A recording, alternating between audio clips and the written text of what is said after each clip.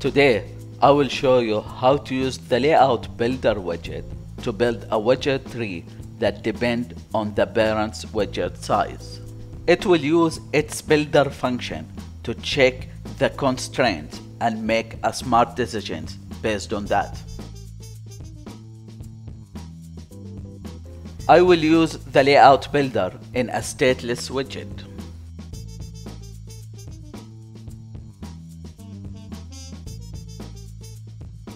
When the constraint's max width is greater than 750, I will show a green container.